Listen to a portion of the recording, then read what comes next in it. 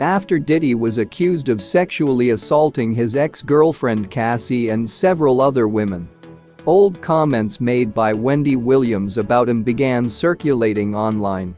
Fans of Williams also can't help but wonder what she would say about the rapper if she were still in the spotlight on TV. One person tweeted, "Wendy Williams would want to know what's going on with Diddy."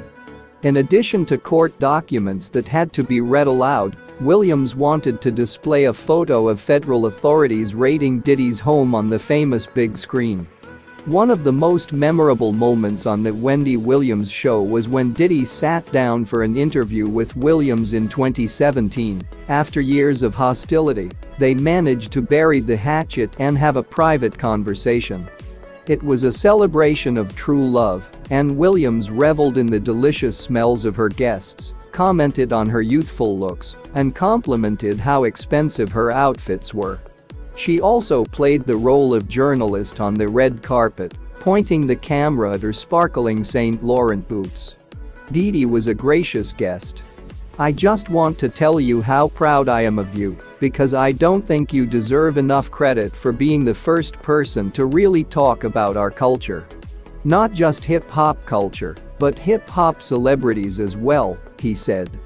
But Williams said there was a time when Diddy was so angry about the coverage of his private life that he wanted revenge. When Wendy Williams worked as a radio host for Hot 97 in the 90s, she suggested on air that Diddy might be gay. She believes that Bad Boy Records founder retaliated by using his influence as a well-connected music mogul to orchestrate his 1998 ouster.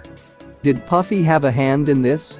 "I believe it," she told New York Magazine in 2005 in an interview with Art of Dialogue magazine. Diddy's former bodyguard Gene Diehl said Williams intended to use a photo of a man with Diddy's pants down to support his statements.